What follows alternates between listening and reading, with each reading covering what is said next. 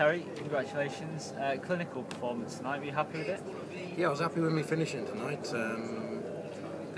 Everything was going in, my scoring was good, my ton 40s were there.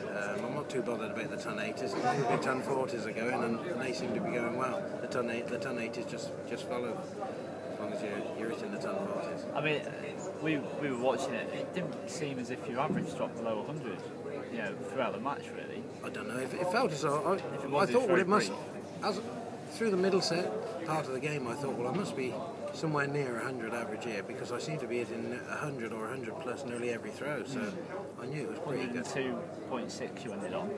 So I knew it was pretty good. My finishing was good, so I knew that was keeping the average up there somewhere.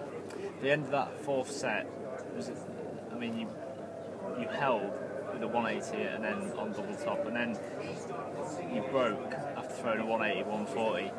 How pivotal was that for you? Was that the moment that you knew? Oh yeah, because I mean, was that in the last set? That was in the fourth set. Oh, the fourth set. To go 3-1 up. Yeah. That was the crucial set really. It was 2 apiece, and I got a ton 80 away against the darts. And obviously you've been in the semi-final here before. How vital is that experience for you? Oh, that set me up really. Yeah, that was a tough match. Adrian's not going to play any better than Justin played there, I don't think. He may play a little bit better, but Justin played quite good darts then, and I played nice and steady. So he's very professional. Yeah. And obviously it's been quite a roller coaster of a tournament really, with a few shocks here and there. But is it literally now a case of taking each game as it comes for you? Yeah, it is really. I mean, every player in this tournament is pretty good now. They're all at a good standard. It's not like a few years ago.